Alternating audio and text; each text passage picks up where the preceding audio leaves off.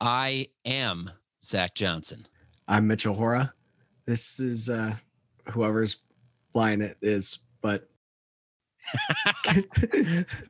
this is field work where we do not follow the script. We have a script? Oh, yeah. Yeah. Have you Zach, ever read follow the script. No, I don't read the script. Why would I do such a thing? Let's get to it here. This is the Fieldwork Podcast, a podcast by farmers for farmers. And today's a big day because we are finally going to dig into the question that everybody's had out there for a long time. It's the elephant in the room. What is wrong with Mitchell? Okay, for real, this guy doesn't just sit back and farm. He's constantly running trials. Like, is there a spot in your fields where you just you turn around on the end and go the other direction, or do you have to take notes after every strip across every field? Yeah, no, that'd be way too boring. No, we always have all kinds of different trials and stuff going on. Last year on our farm, we had something like 150 different things going on. We have all kinds of stuff like 60-inch corn and relay cropping, and we did barley and mustard and interseeding cover crops, all kinds of different fun stuff that we get to play around with. But it's not just me, though. There's other weird people around here, too. Yeah, you're not the only one in your area doing this. There's weirdos all over down there in Southeast Iowa. Yeah, no, I don't take credit for any of the stuff that we do on our farm. I'm learning it from other farmers and just trying to help to learn along with them. But what's really cool, and I think why we've had success in our area is Washington County is kind of a weird anomaly where there's a lot of other farmers utilizing no-till and cover crops. And we're just kind of one of the rest of the crew. Sounds like you guys are really high in CSP and CRP. When you look at the numbers that the state actually keeps, there's no denying that Washington County is way, way up there. People are taking advantage of programs like that to try to shift their management, or have already shifted their management towards what's going on down there. Yeah, so there's not really a great way to actually quantify the acres of no-till, the acres of cover crop. So one of the metrics to be able to look at, though, is government cost share programs and farmers that are utilizing these conservation initiatives. But just looking at that one metric saying, wow, Washington County is really taking advantage of some of these programs and really adopting some of these practices as compared to the other 98 counties in Iowa. Yeah, it's certainly different from where I'm at here in West Central Minnesota, where we're a lot farther north in the Corn Belt. We've got really heavy soils with tight clay underneath. We usually have more moisture in the soil than what we actually want, which I know is strange for a lot of corn farmers to hear. But that's the reality of it. We like to turn that soil over and get it to warm up in the spring, because what we find is that planting date is so important to us. It's one of the biggest keys when it comes to yield, which unfortunately, there's not nearly the amount of no-till cover crop and the mindset like that up here where I'm at compared to where Mitchell's at. But today we're actually going to kick off what I'd like to call a mini series, where we actually went down to the Washington County area where Mitchell's at, and we talked with a lot of the key players in this conservation culture. And how did this come to be? How did this start? How did this happen? Why is Washington County so strange? Yeah, and I get the question all the time, why is Washington County Washington County? And there's been multiple different groups that have attempted to kind of look at it, but nobody's been able to really boil all the way back down into it. So, being the curious folks that we are here at the Fieldwork Podcast, we had to go see for ourselves. So Zach came down and we recorded, really trying to figure out, who were the first people that were getting Washington County to adopt this conservation culture. Who was the first guy that was going into it? And we started with some of the leaders that are really the prominent people here today. And we started working backwards from there.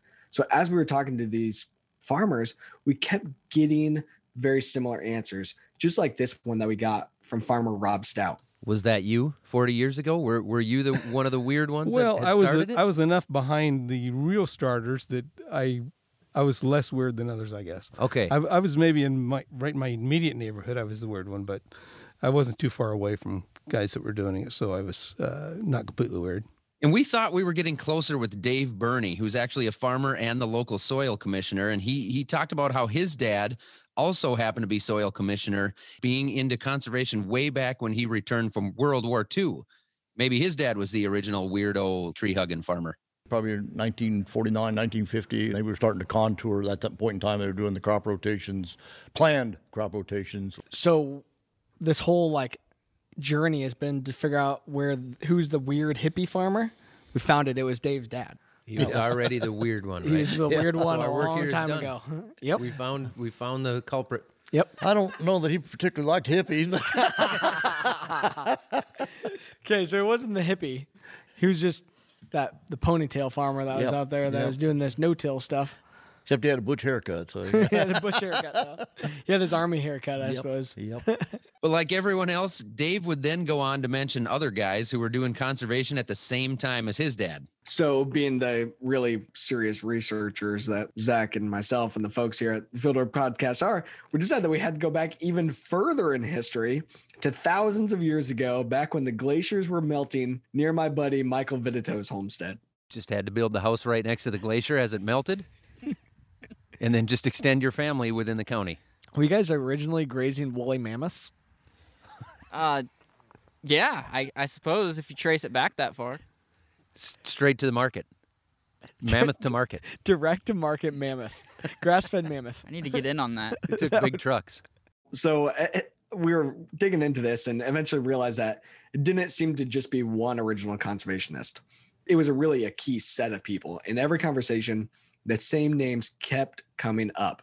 The people credited with really getting conservation to take hold. Yeah, Jim Frier is one of those guys that everyone talks about. He was the director of the Iowa State University Extension in Washington County for 32 years. He's in his late 80s now. He retired a long time ago, but in his heyday, he could attract 500 people to his field days. In 500 people at a field day, like right now, I think it's tough to get 50 people there unless you advertise that there's going to be a free meal. Yeah.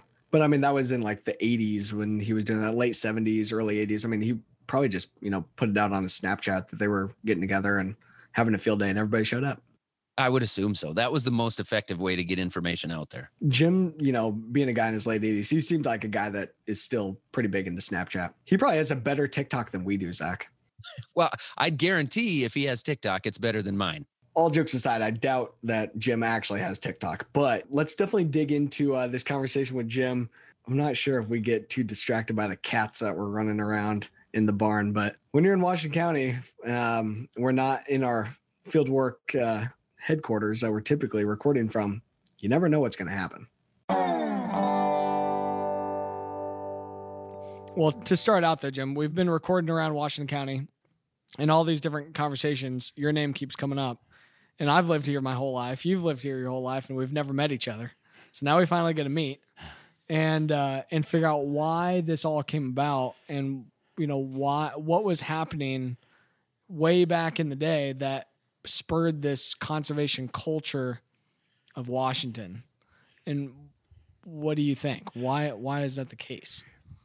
Well, it involved a lot of people, but I think one of the things, we had a number of farmers who were willing to take risks and experiment around things. I remember when I came to the county in 1960, moldboard plow was the main tillage implement. And the problem with moldboard plow on the flat prairie, it had to be done in the fall because otherwise in the spring it got too gumbo-like and you couldn't get a good seed bed. So people started trying to think about how can we do a better job of controlling the environment for seeding, and it involved people who are willing to try some things. When I first came here, soil conservation was pushing terraces around the hill and weir dams and all that sort of thing to control erosion in ditches. Then we got people that, hey, let's try something different.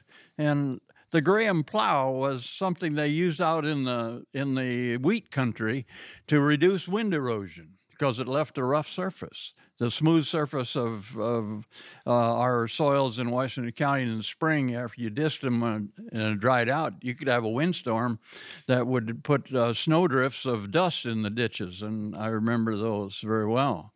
So people wanted to leave their stuff on the surface. I remember...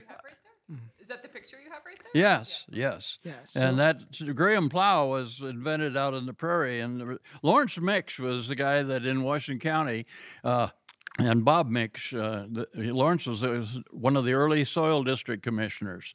And so he was trying to, try something different. And it didn't always work out, but it was the first experiment. And I had... then the chisel plow came in with the Glencoe Soil Saver and some of those machines way back when, and they were adopted fairly quickly. Well, when I first came here, we were still the soil conservation people were still holding plowing contests, clean plowing contests, where you were judged on how clean was the residue covered. They wanted total coverage. They wanted a nice straight furrow that didn't break off or anything like that. And all the furrows were in uniform. There wouldn't be one higher than the next one that turned over. And I helped judge some of those contests. And, your dad, not your dad, your great-grandpa, went out with a moldboard plow without anything done ahead of time. And he plowed under what he could with the plow with cornstalk residue, and it was sticking up all over, and it was the roughest thing to look at, and it just didn't look like he was doing the right thing. But so you're telling me the horrors have been destined to no-till is what you're telling me? Well, crappy tillers. Limited till back then. That was very limited, and by the time you got the thing dissed a couple times or in the spring, it was a nice seed bed, and it was work. Well, working with soil conservation people, we had people that were interested in using the terraces, and Washington County promoted a lot of that. And some of the leaders that you've talked to, I'm sure, the Bergers were one of the leaders in, I don't know, they got miles of terraces out there. And that was, a beginning of that. And then you had the tile terraces come in. But after we started getting a lot of chisel plowing, the people were looking for another step. And that's when a few people like Don Lukowski and Oscar Steele, Dennis Berger, the Schoolball brothers over by Ainsworth, and they were some of the early people that tried different things. And we had opportunity to go to some of these farms and take pictures of what they were doing. And during that time, 1979, we started having a tillage fair, and we invited in companies to bring in their equipment to the National Guard Armory. And one year we had 6 different no-till planters, Buffalo Till and International Harvester, John Deere, Kinsey. We had all the big names. We had more than they had at the Conservation Tillage Fair that was going on in Cedar Rapids during those same years. So, Jim, you have a flyer here from this tillage fair, and I've got it here now. Washington County Conservation Tillage Fair, Thursday, February 26th, 1981. Yeah, it was This was a cold day. Oh, yeah. February 26th, 1981. Well, Even in the 80s. Even in the 80s. Yeah. Well, this is not out in the field. This is this inside in the this armory. is inside in the armory. I see. And you'll notice down there that there are a panel of participants that are sharing their experiences. We took slides on their farms during the year, and then they were the ones that Dave Burney was one of them, and I think one of those years. Dennis Berger, Don Lukowski, Oscar Steele, a number of those people. Early years, it seemed like no-till started out more interested in trying to use no-till on sod. I don't know why, but they were able to kill the grass, and that worked out on sod very well without having to plow it up.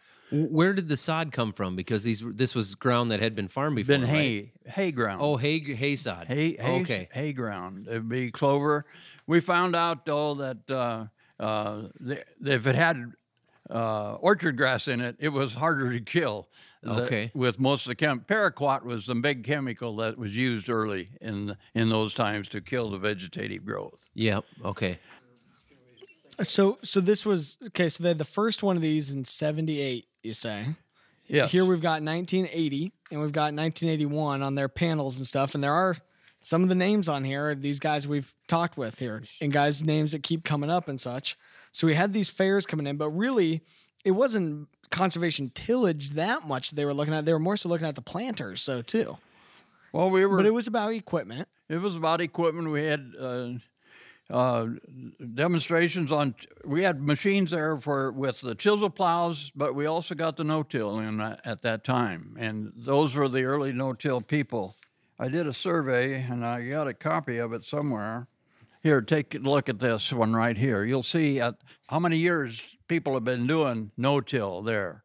That were in. This was a survey handed out to the people at the fair, the tillage fair, and you'll see that there were a lot of first-year people. Mm-hmm. That was done in '81, so it would have been 1980 year, and so you see how many years some of those people had already been playing with it. So it looks like here there's about 57 people or so that responded to this survey. And out of the 57 people in 1981, it says 1981 was my which year of planting or of growing no-till corn. So it's specifically only about corn though, not necessarily no-till beans or something else. But 1981 was my which year growing no-till corn. Only 2 people have been doing it for 4+ years. Right. 1981. 28 people, it was their first year of no-till corn. And the total number of acres that they had was 5,168 acres of no-till. And that was the 4th year that people had been doing it. 4th year that some of them people had been doing it. And able to just...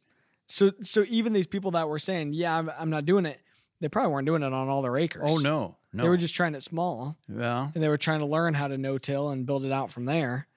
But that's pretty cool that to have some of those numbers. And, I'm not sure where you were even asking them how many acres of no-till soybeans at that time because it didn't even register on the scale. It was not thought of yet. They didn't think soybeans would probably go. And when people started trying no-till soybeans, that exploded. Now that's like the thing. That's easier than no-till corn. So much easier. The weed control, the equipment needed is not as complicated. Mm-hmm. You didn't have as much trash to work with. Mm-hmm. It was very interesting and exciting, I tell you. Yeah. So we were having these fairs and stuff here and bringing people into town and showing them stuff. But tell us about some of the things you were organizing out in the field too. You guys were having field days, bringing people out to the farm too. We started way back in the early 60s holding twilight meetings out in the field with a conservation emphasis, terraces and that sort of thing, down at the Lake Darling watershed. We had a number where the Soil Conservation and the ASC and the Extension all participated. And we'd started like 6:30. We're going in June, you got sunlight until 9 o'clock or almost. And we'd have the farmer show what he did, and we'd generally have an area specialist, so once in a while the state specialist down. I didn't do the talking then like I am now. It was them that did the talking. I arranged it, I promoted it, I wrote hundreds of articles, I took lots of pictures, and I've had stories in the paper, trying to promote it. If you look at this sheet, and it talks a lot about 1981, and you can see 1980, 1981, there was a clear jump here. We went from, if you look at 2 people were in their 4th year, 6 were in their 3rd year. Then all of a sudden in their 2nd year, there's 21. And now there's 28 in the first. So there's a clear trend there of rapid adoption. What happened in those years to make that rapid adoption? Was it maybe that they couldn't get the tillage done in the fall? Was it low prices and there was not the money there to be made and people didn't want to make the extra pass? Or we had good years that it worked well and didn't have as many problems, as we would in some years. 81 was one of the poor years because we had a severe black cutworm outbreak that year that took a lot of fields that just reduced the stand and that sort of thing. I think the success of these people and word of mouth from neighbor to neighbor just got people to, was enough It to was give just people working. the confidence it was to just try. working enough. Yeah.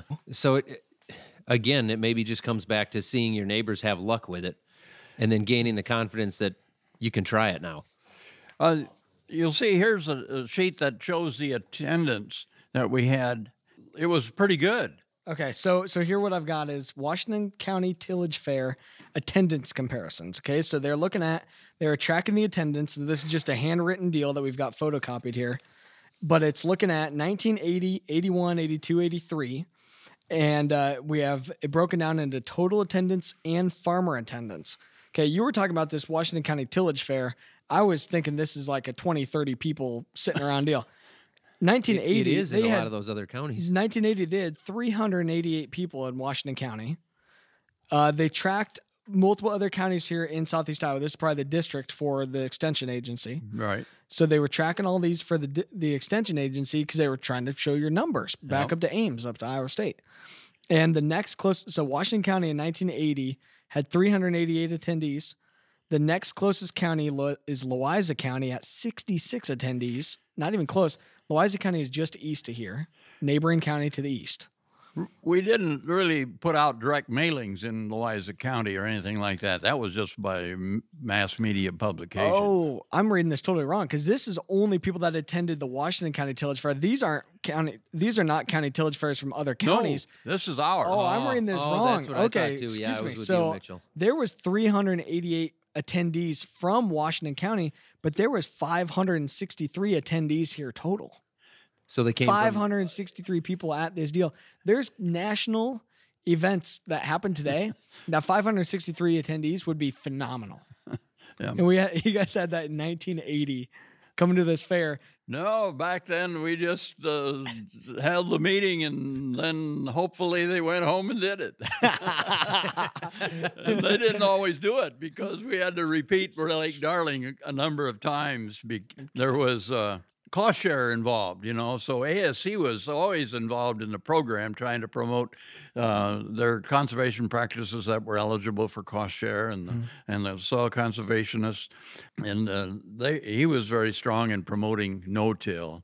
And he worked, the soil conservation people worked more with the technical aspects of the machinery and some of these sort of things. And we were heavily involved in the communications, the promotion, the development of that sort of stuff. Another question on the tillage fair. So out of the 563 attendees in 1980, 351 of those attendees were farmers. Okay, 563 total attendees, 351 of that was farmers. So the large majority was farmers. But the next biggest category, there was agribusiness, there was an other category, but students was the next highest category. What students were that? Was that like the high school brought kids out or what? Voc-Ag classes brought in their kids from Washington and Mid-Prairie. Here we got a newspaper clipping here. I'm going to look at the date. April 28th, 1981. So the headline reads, Soil loss from April 11th cloud burst catastrophic. Maybe I should have had you read it. Huh? Soil loss from April 11 cloud burst catastrophic. And there's pictures here of what the soil did, and you can see. I mean, you look at the pictures and it's drifted. I mean, to me it looks like snow has blown everywhere. It was a cloudburst that brought in about 5 inches of rain south of Westchester, and on some of those hills right there, it had been disked, ready to plant. It cleaned the soil down to the depth of the disc. Oh, wow. That the disc had disturbed. And that's the spring of 81. So we had some help from the weather. So the weather said, hey, if you're going to have all this dust right there, we're going to blow it all to the ditch, right down to where he just tilled with this catastrophe deal. Sounds kind of like what we just had here recently in Iowa with these strong winds coming through. Yeah, this is crazy just looking at that. Where I'm at, where we have a lot of conventional tillage, and we get the snow in the winter. And if the snow doesn't cover the fields, we get to see the black in the ditches and the soil that blows into the ditches, and it drives everybody crazy. But I've never seen anything like that. So a key piece of this article, this soil loss article, is you wrote the article. Yeah. You're the author on this article here. Does it say? Yep. Okay. Jim Frier, Washington County Extension Director. So you wrote this, and you took these pictures. I took the pictures. And you took these pictures. You wrote the article, and so it was the storm was on April 11th, but then this was published on April 28th. After you got the pictures and stuff, then you guys got the article in, and had rain gauge for one night rain was 6 inches of rain that you guys had that night. Which now we've talked a lot about. Well, we were getting heavier rains and stuff now. Well, you had heavy rain right here in the 80s too. Yeah. Yep. We still get erosion under those catastrophic rains. Oh, absolutely. But one of the things that we tried to do is we promoted chisel plow. Dick Brenning out west of Washington was one of the early guys that used the chisel plow. And I promoted that as far as that article and that I wrote and pictures. But then we had things like this show up where they used the chisel plow up and down the hill. And you can see in this picture here that the chisel tracks eroded out in some of these real serious heavy rains as well. So you had to make sure that if you were chisel plowing, you were doing it on the contour, or you were going to run into problems. Yeah, so the picture he's got there, you can see the knife track or the shank track has washed out severely. Yep. The water took that soft soil in that knife track and took it out. So basically, even as they were going away from full width tillage to trying to chisel plow more in a strip almost, that if you didn't do it right, you were still going to have issues. Right. When you disturb the soil, you've created a problem that can increase in erosion. And as just flabbergasted at how fast people adopted no-till into soybeans, and well, one of the major things we did at our Twilight tours was we had area specialists that come down with a little hand pump sprayer, and we treated like 100-foot plots, four rows wide, and with different chemical combinations or recommendations that people would come back then. We would do that at the appropriate time.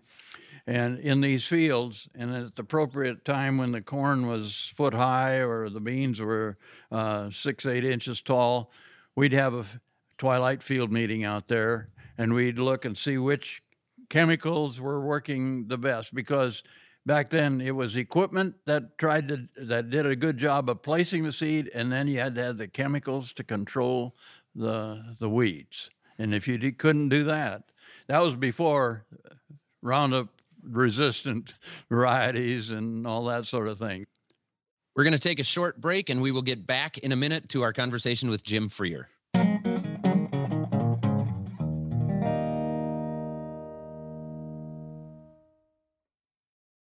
And now you're back listening to the Fieldwork Podcast. We're going to get back to our conversation with Jim Frier, a super influential person in building the conservation culture where I live in Washington County, Iowa. What was the weed control like when people started adopting less tillage? Did you had to rely more on chemistry? Oh, definitely. Yeah. It was a lot of chemicals that were involved, and a lot of them were specific for certain kinds of weeds. Some would not work on grass, and some broadleaf weeds were more resistant, and so on and so forth. So they look for combinations, and we had like 6 or 8 different treatments out there that the area specialists would spray, and we'd go out and do that on 3-4 weeks ahead of time whenever it was appropriate. And the Twilight meetings were well attended. Those were neighborhood things. They were things that we would get like 20 to 40 people out. Sure. And it would be the neighbors that knew that this farmer was trying these things, and he'd had some success, or maybe he had some failures. But that was these field days and stuff that they were talking about, and getting these guys together and going out there, checking it out. There was a lot of meetings here. There was a lot of meetings, a lot of getting people together. And that is what now I suppose we're calling this culture, this working together, going and learning from each other. And really it started out as having all these different meetings that you guys were hosting. It was a major thrust in our extension program. We allowed allotted a lot of time to promoting conservation tillage, no-till, and writing about it and taking pictures and using them whenever we could. So I want to jump to also on, now this Washington County conservation culture, of course, has moved even beyond the no-till and things that was way back on this cover crops and stuff like that. What do you think about what's happening today? Well, a lot of things have changed in the last 30 years since I've been retired. Yeah. It was dynamic to see the change from 1960 when I moved into Washington County to 1992 when I retired. The year I moved into Washington County, John Deere had just come out with their 4-cylinder tractor that year. So that's quite a change from, what we had in 92 when we had 150 horsepower tractors. But now what we got, not only the equipment change, but we had nobody really involved in anything that was called cover crop other than we had a couple double crop where he'd seed oats, and he had cattle operations, so he'd cut his oats, make silage out of it, and then plant soybeans into the oat residue, which was really kind of a cover crop, but it was more double crop than it was cover crop. And we didn't have the term cover crop at that time. Yeah. So I think it's fascinating to see just how fast the cover crop thing, it's not going quite as fast.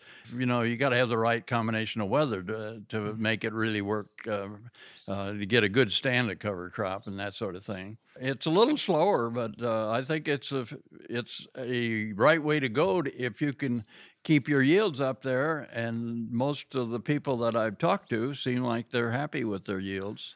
But what's interesting is we've been talking today that, maybe it's not going as fast of an adoption curve as tillage, as reducing tillage, getting to no-till, but we're still way ahead of any other group. And I think it's still because you already had that other wave of conservation adoption that happened, back in the 80s. 80s, yep. What do you think brought the cover crops on so hard? Was it just because you had no-till here, so you were doing that to try to keep the erosion down? Do you think it was just farmers looking for additional erosion control? Was the first key to it? I'm not sure.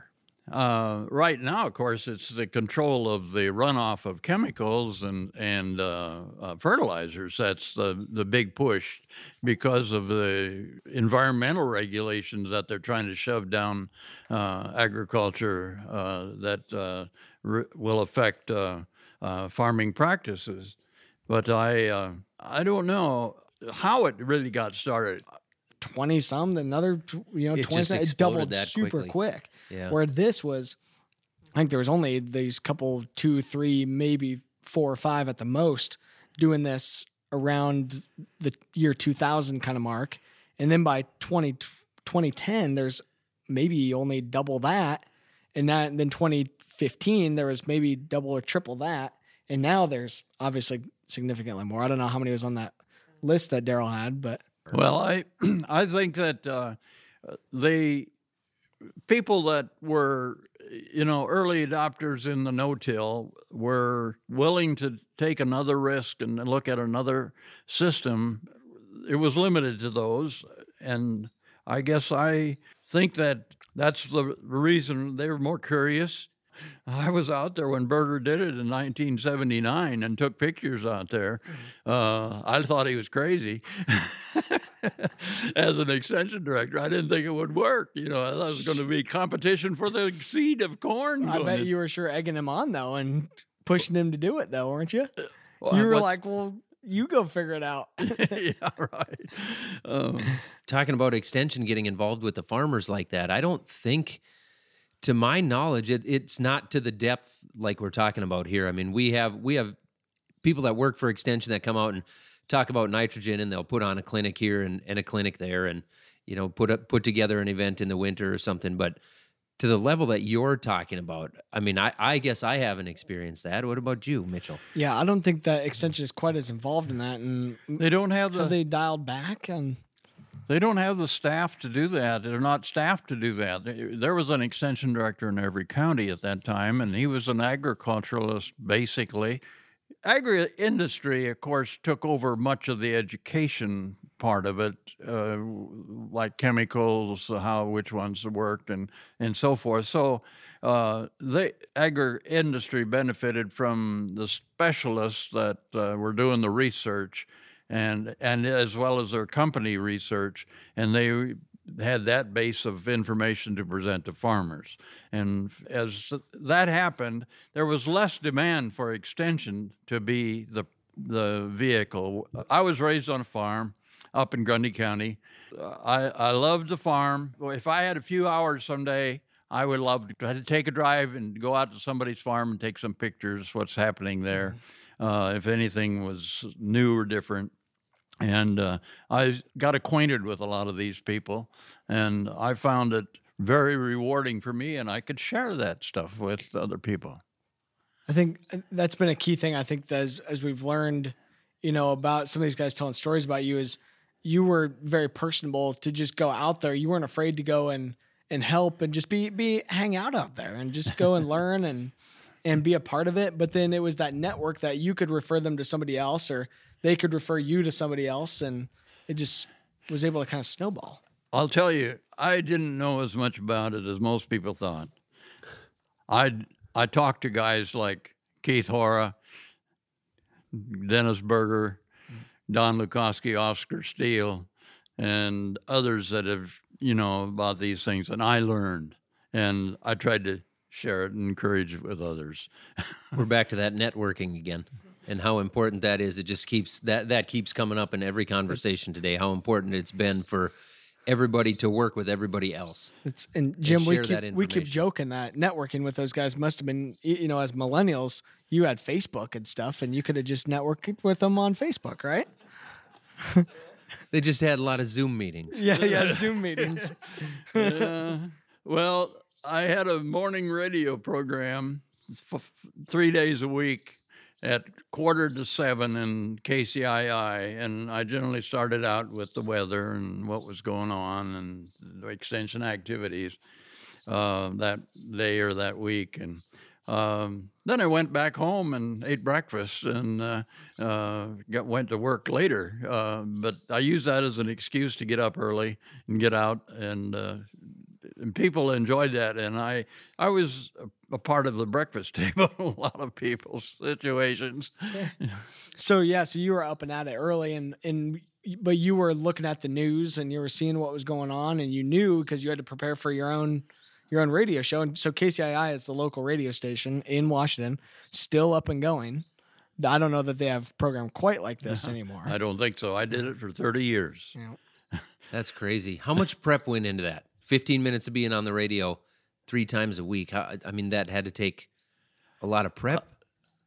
You can't just sit down and talk for 15 minutes, Yes, I right? did. You did? You went in there. So what are we That's going to a talk about talented today? man. Sometimes Yeah, absolutely. the night before, I'd pick up a bulletin at the extension office or take one home from the extension office and say, well, I guess I'm going to hit some highlights on this publication. It was a 5 to 7 minute deal. They didn't cut me off if I went 10 minutes, but I probably did more times than I should have. But and I enjoyed doing that, and people responded to that, and it was just another way of communicating stuff that we were doing. I call really that cool. Instagram stories today. Yeah, similar to that. Basically. Yeah. Well, you guys got a different set of technology these days to use to communicate to people, and I certainly am amazed. I'm way, way, way out of date as far as doing things in these modern days. I got a cell phone. but I don't know how to do very, very little on it. I think for being 88 years old, I think you're doing just fine and being able to keep telling the story. And but a big thing in ag and Zach's entire mantra is about telling the story of agriculture, and we have to tell it outside of just agriculture people though too. Yeah. It's difficult to try to reach people outside of ag about what goes on within ag. And I think it got a lot harder for a long time because, you know, those of us in agriculture will follow the stories of what's going on in our field. But if you're outside of agriculture, you know, it's just one of those things. I don't follow what's going on in dentistry or in the nursing field, right? No, I mean, no. I'm in agriculture. And so if you're not in it, I think a lot of people don't follow it. But now with the internet, it's gotten easier to find that information and easier to put it out there too. So another thing we've talked a lot about today, I want some of your thoughts on here. We've talked a lot about the equipment, especially planter equipment. So we talked with Dave Moeller and what Dave now works on with planters and what the Reed brothers have done with planters and combines and stuff. What's been your take on the ability for farmers to get access to better equipment? You were bringing in, some info on tillage equipment, reduction in tillage equipment and planters and stuff, but what's your take on having some of those companies around here as well? There were a lot of little fine-tuning things that needed to be done to make it really work. You know, the sidewall broken down to get the contact to the seed. If you planted in the wrong conditions, you were going to leave that in an open furrow, leave that seed so it didn't have good soil and moisture contact, and it wasn't going to grow. So, you know, they had to develop furrow openers, the waffle, the wavy coulters. I've got some beautiful pictures. I got down and laying on my stomach to take pictures in front of some of those kind of equipment, and people thought I was crazy, but you get to see what it looks like. Oh yeah, that's awesome. So that's one of the so he's got a picture of one of the really old planters. And do you have a note on there of whose planter that was at your? No, I don't. You can see the wavy coulter there for planting into. Must be planting into some type right of in the grass. sod. Yeah, it's planting right in the grass. Yeah. Okay, so this is a super, super cool picture. Okay, so they have a little press wheel, a guide wheel, with a tube coming down over the top of it that would just drop dry fertilizer right there on top of the surface. Then it's got the wavy coulter. That's the opening system for the planting unit that's right behind it. And then it probably had some type of a closer on the back at a wheel of some kind to close it all up. But they were applying fertilizer and split applying fertilizer with the planter even at that time. Right. Yeah. His darn cats. Jeez. Oh, We have had 2 cats crawling all over Annie this entire time. They specifically go straight through his picture box every time they've got to walk through. And then they look at Annie like, what are you going to do about this? My daughter went through, grabbed a whole box of my stuff that I saved over the years, and she made a couple of scrapbooks with included a lot of these pictures and a lot of these articles and a lot of the letters and some of the awards that I got and that sort of thing. But one of the things I found real curious to me was that I found an article for the SCS annual report that was published in our local paper. They did that once a year, and this was for 1965. And the title of the article that I wrote, 3-page article, and then was featured in that special edition, that the title of it was Conventional Tillage Systems. Are they out of date? And oh my gosh. Hold on. So that's before all of this happened. I had some questions whether this is going to take place. What in was 1965. Soil Conservation Service annual report. Wow. In the county. I was a little bit ahead of my time in thinking about tillage there when I wrote that article. I've figured some places they'd just run you straight out of town. But Did you have any articles in the 60s talking about the internet? Or the Fieldwork podcast. Podcast. I'm afraid not. Not quite. I'm afraid not. You guys. Yeah. That's But super cool. I enjoyed what I did very much. Yeah. I felt like I was a part of a revolution that was taking place, and I had a small part in it. I'm hoping that the farmers in the other parts of the state that really haven't really adapted as rapidly as they should some of these things, I think they can. They just need to stick their neck out and try it, because this concern about the water quality and the chemical contamination in the Gulf of Mexico and so forth are going to be continuing, and we got to do a better job. Yep. Gonna have to get ahead of it here. Yeah, It's not gonna fix itself. because there's a lot of water goes down the Des Moines River and down the other rivers that come off of land that's not as well protected, I think, as it should be.